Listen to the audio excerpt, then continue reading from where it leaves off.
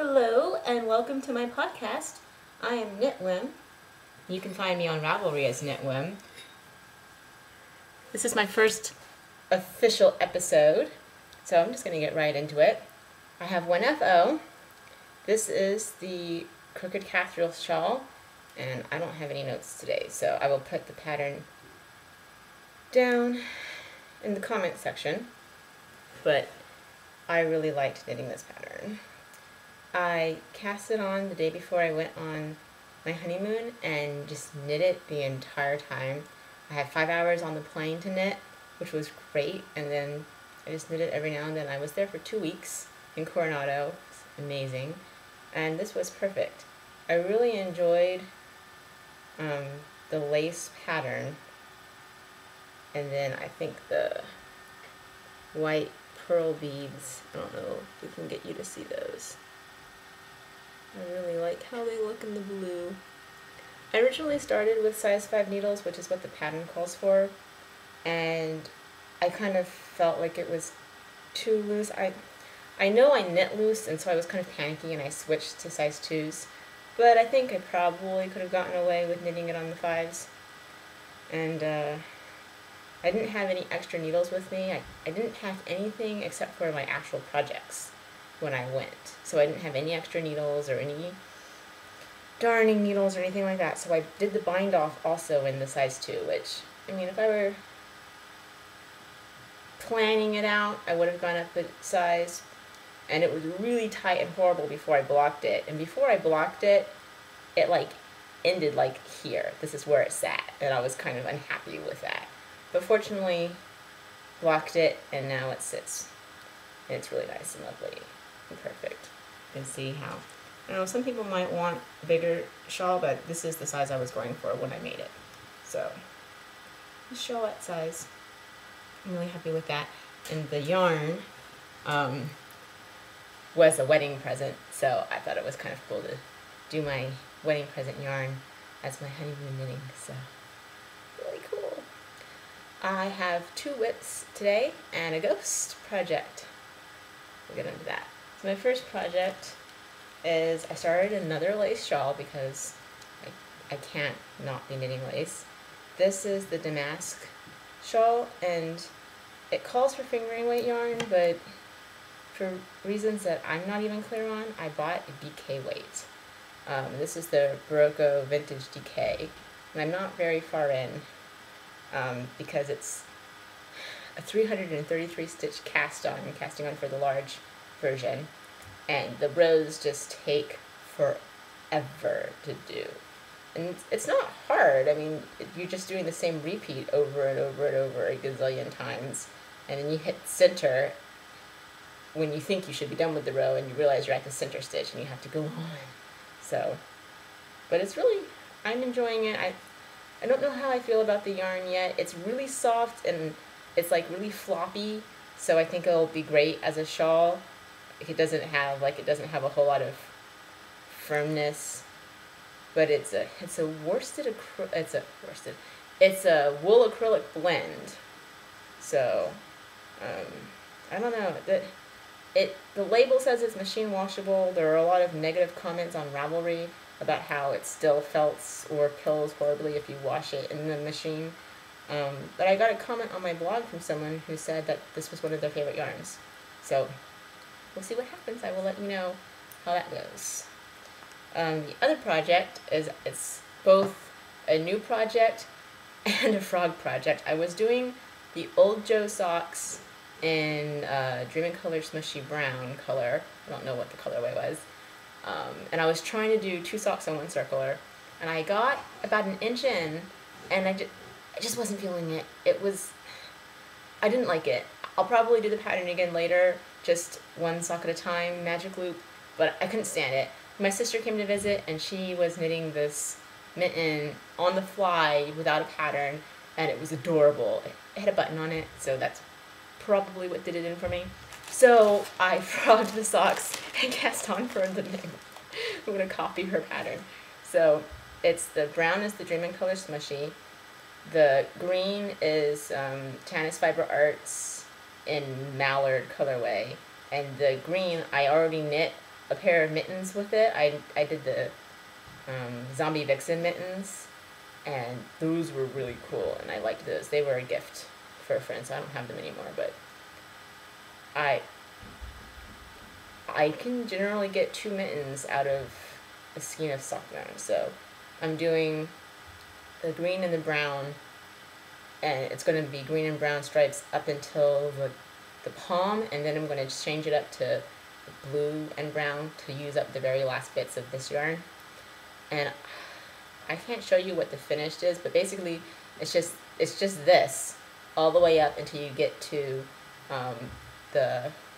this part of your hand, and then you switch to the bright color, the blue, and do a seed stitch. Trying to think about where I was. I'm losing some of the video footage that I did, so I'm trying to record bits and pieces from the middle of my video. So, talking about this mitten, the seed stitch goes all the way up here, and then there's a buttonhole, and you fold it over, and it's really adorable. And I went to Hobby Lobby and got 2 different types of buttons. My sister's mittens are a muted brown and red, and they have the whole steampunk look going, so I was originally drawn to these. But my mittens are more of a candy goth, clown, carnival pattern colorway, so I think I'm gonna go with the wood ones. And they're a little bigger. So that's that. What else did I do? Okay, so I was showing you, I have an almost finished object and a ghost. The almost finished object is the Slick It mitts, and all I have left to do is the thumb. And honestly, I've been sitting on this project for like a month because I'm not that thrilled about doing the whole picking up stitches and knitting in the round on DPNs and that tiny little loop, and it's not even cold enough for mittens, so I haven't worked on that. But it could be done whenever. And then my ghost, Ravelry calls them hibernating pattern projects, but this, I don't like that. It's not sleeping, it's haunting me. It's a ghost. I cast this on, here we go again. I cast this on in November of 2012. And this is the in-paper mitt pattern, which is really cool. And I originally started knitting this yarn, it's the Brooklyn Tweed Loft, for the Flutterby pattern, but I couldn't get gauged no matter what I did for that pattern, so I switched to this one. It's really pretty and I love it. I'm stalled on the second mitten with the tubular cast on.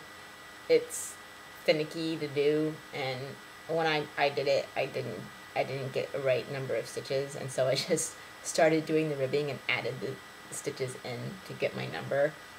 So I don't know how that's gonna work. I might take it out, but that's the progress I've made on that.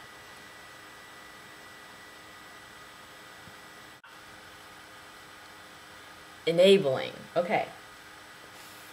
So right now, I have a lot of projects going, and I only have 3 project bags. A couple of months ago, I didn't know what a project bag was. I left my projects laying out in the open on the floor, on the couch, on the dining room table. There wasn't really a whole lot of organization. If I piled them into a box, they all got tangled up together. I like to carry at least one project in my purse, and that project is usually in a plastic bag so that 1, it doesn't get tangled in the other items in my purse, 2, it doesn't get any weird crumbs or stray bubble gum or anything weird that might be floating in there, so that my, you can't see that, I'm counting over here, so that in case my hand lotion that I keep in my purse explodes, it doesn't get on my yarn. So I have a plastic bag for that project. But I have other projects that don't have bags. And so I've been on the prowl for project bags. I've been watching Joanna Spring's podcast, Knit Spin Farm, in chronological order from the beginning. And so I've been seeing that she had project bags that she was making that were adorable, but I couldn't have them because they were old episodes. She'd already sold them. So I caught up, and I happened to check in her shop at the right time to get a bag. So I have a bag, and it's adorable. And it came wrapped so beautifully that I couldn't open it without showing you first. It's got this cute little sheep right there on the package. And look at the tag. I know it's backwards because it's a camera, but isn't that so adorable? I had to share. Okay, so now I'm gonna open it. Oh, before I open it, there's also a little stitch marker. She makes these. Aren't they pretty? I think she makes them with clay and then she puts beads on them. They're really cute. So, thank you, Joanna. Here we go. I don't know if you know this about me, but I'm secretly obsessed with the idea of having my own farm and raising chickens and sheep. I can't because I live in a housing community. Every house looks the same area, but someday. So it's not a surprise that I got the chicken bag. I really, she had a couple of different chicken fabrics, and I was really attached to this one. The other one was a different print, and it had a green top, and green's nice, but I really liked the red. And look at these chickens. Don't they have such great personality? I apologize if you don't understand why chickens are awesome, but just pause for a moment to just enjoy the fabric. And she has two sizes of these bags. She had a sweater size bag, and then this is the small size project bag. So it'll hold my whole shawl project in there. And I could even fit the extra 2 balls of yarn in there if I wanted. It would be a little tight, but they would fit in there. It would be fine. We'll just grab one. You could cram them all in here. That's fine. It looks happy when it's full. My sister was here when I was thinking about buying the bag, and she just made this offhand comment that I shouldn't get it because she said, you could make that yourself. And I just wanted to take a moment to mention that because I know that a lot of us, we're crafters and we do think that a lot. You see something and you're like, oh, I could make that. Why would I buy that? And it's just, I mean, I could probably make it, but I don't have a sewing machine and I don't have fabric. And I'm sure that there would be a learning curve between getting those things and actually being able to make something this lovely. And I think sometimes, I mean, it's worth thinking about. You have to, if you're on the fence about whether you want to buy a knitting bag, you think maybe you're going to make one yourself, just ask yourself, do you really have everything you need to make one? Are you going to actually make one anytime soon? Do you want a bag right now? It's worth it. It really is. It really is. I mean, unless you are in the process of making them right now, that's different. But, I just thought that was something I wanted to throw in there. As I might have mentioned already, hard to tell the way my day is going, I ordered a spinning wheel. I'm super, super excited about it. I ordered it from a dealer on Etsy. And he's been really awesome to talk to, and it's coming. It's coming. It's in the mail. I don't have it yet. You would know if but I do have fiber. So here we go with fiber. The first two are white, and they're definitely going to get a Kool-Aid bath once I spun them up. 8 ounces of Portuguese, whatever that is. I don't know. Couldn't find it in the Fleece and Fiber source book. A pound of domestic fiber, 8 ounces of BFL. I always stop to talk about this one. BFL is what I primarily spun. It's what I spun my hat out of. It's soft. This is so much softer. So much softer. So nice. I cannot wait to spin this. I think it's going to be really great. The other BFL I spun was also in braids, and I feel like maybe that compacts it and makes it more dense. This is just so open and just ready to be spun. It's so great. Not as keen on the swirly brown and white colors, as I know that's going to produce a marled single, but I don't know, we'll see. Maybe I'll like it. And then lastly, 4 ounces of Shetland. And even before I knew about spinning, and I wasn't really into the whole fiber thing, I always felt that Shetland was this romantic wool, because Brooklyn Tweed would always talk about it like it was this great thing. So now, this is my first Shetland. I don't think I've even ever knit Shetland. I just want to make sure I get it right. I don't know. I know that the yarn changes, like the final characteristics of the yarn is dependent on the way you spin it in addition to the fiber that you use. So I think this would have great stitch definition if spun correctly. I don't know. We'll find out. I'll do research. I'm really excited to get spinning. I can't wait for my wheel to come. It was on back order, and I think I still have 2 weeks. I'm trying not to like email and be like, where's my wheel, where's my wheel, because it hasn't even been the length of time I was told, so gotta be patient. I'm really excited though. The last thing I want to talk about is Ply Magazine. I'm not gonna lie, I subscribed to Ply Magazine because Malia, rhymes with Maria from the Yarn Raising podcast, told me to. I knew about this magazine for a while.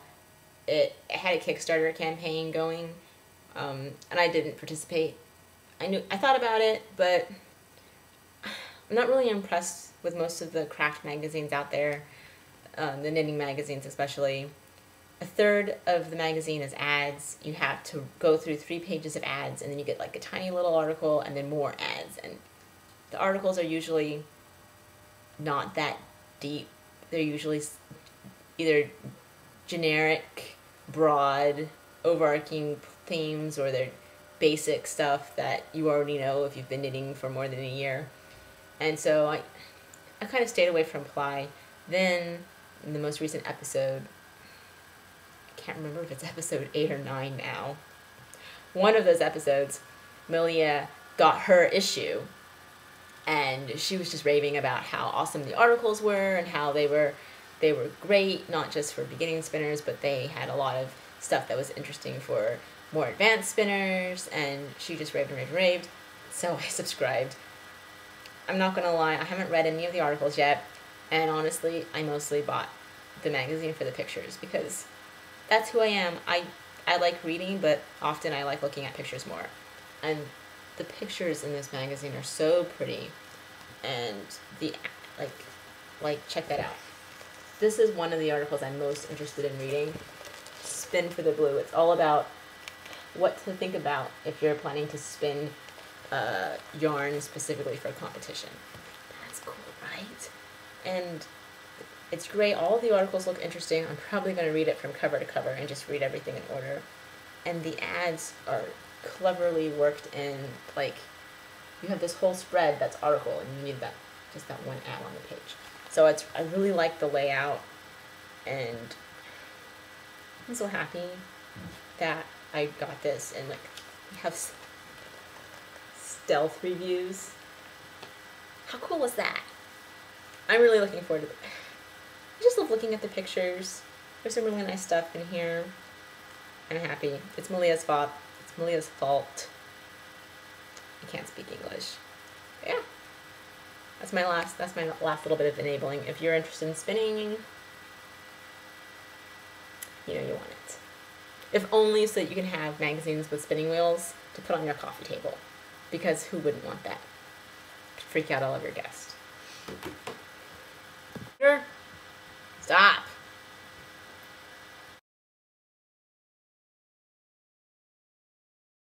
You want to be on YouTube? La. Really? Because it looks to me like you really desperately want to be. Wait for the camera. Come on.